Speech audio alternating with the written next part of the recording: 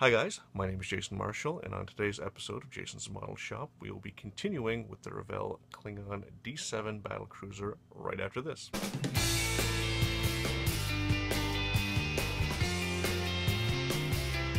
So as you can see, I've done some painting. I like the grayish green look to it. And I've been working on windows, which you can just see in there. And I'll show you, I'm trying a different technique than I usually do. Did the painting and installed them afterwards. So I've already removed a window from the sprue. Anti-sprue cutters here, which I resisted for years, and now I highly recommend them, because we can get a nice clean cut.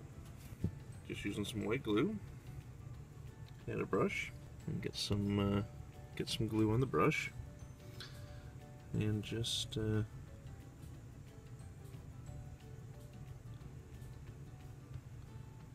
brush on the glue very carefully. You just reach in, you can see the window go into place, and you just push it in from behind. And it's very important to make sure that it's facing the right way because of the angle or the curvature of the onion bulb. And yeah, I'll do a little bit of cleanup. Sometimes you get a little bit of excess on there.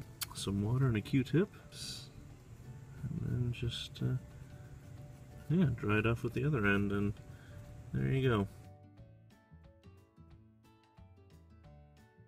I attached the command deck and neck to the body, and this is actually temporarily on because I want to do a bit of a lighting test and just see how everything fits. And I did go ahead and mount it to a rod.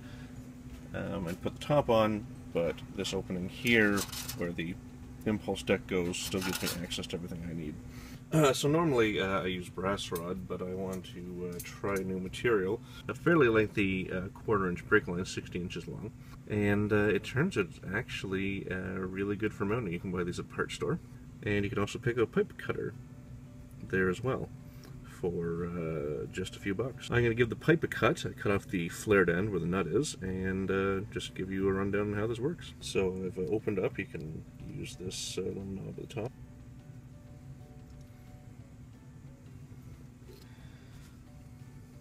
And there you have it. It's closed up on the rollers, and there's the cutter. And you just turn it, tighten it, turn it.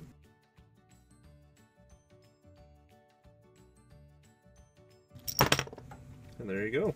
From there, you get a nice clean cut. There's a little bit of burring, but nothing a file can't take care of. And yeah, I might be wrong, but I think this part number is universal. So S460, 1/4 inch, 16 inches long. Alright guys, that's going to wrap it up for today. I hope you enjoyed the episode. If this is your first time here, I'd love to have you subscribe. And don't forget to check back every Wednesday for new content, as well as some of my other videos.